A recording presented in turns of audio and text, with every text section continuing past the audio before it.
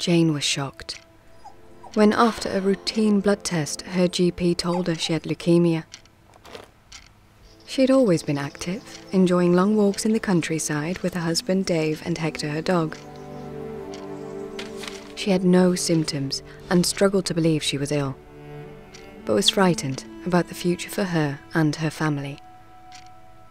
Dave reassured her, but he was also worried. After several appointments, Jane's GP referred her to Dr. Mann, a haematologist at a local hospital specialising in blood cancer treatment.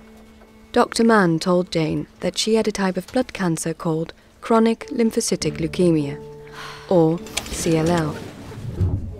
She explained that in cases of CLL, too many white blood cells are produced, which can lead to bone marrow failure and reduce the level of healthy blood cells. This means patients can experience symptoms such as fatigue, swelling in the spleen or lymph nodes, and persistent infections.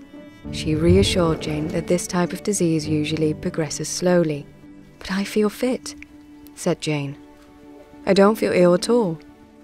Dr. Mann explained that Jane's CLL was still at an early stage, and that she would be monitored regularly so that she could check if her CLL was progressing.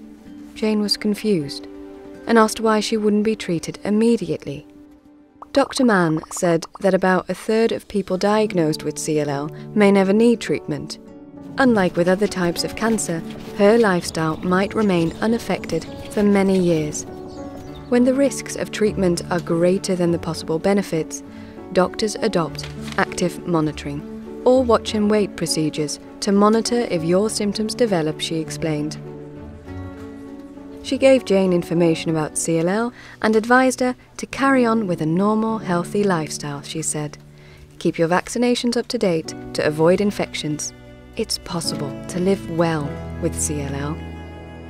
Dave knew just how he and Hector could help Jane do that.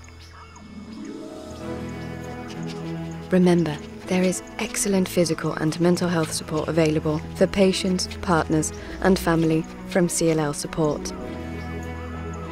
So stay positive. Effective support can enable you to lead a fulfilling and productive life, even with CLL.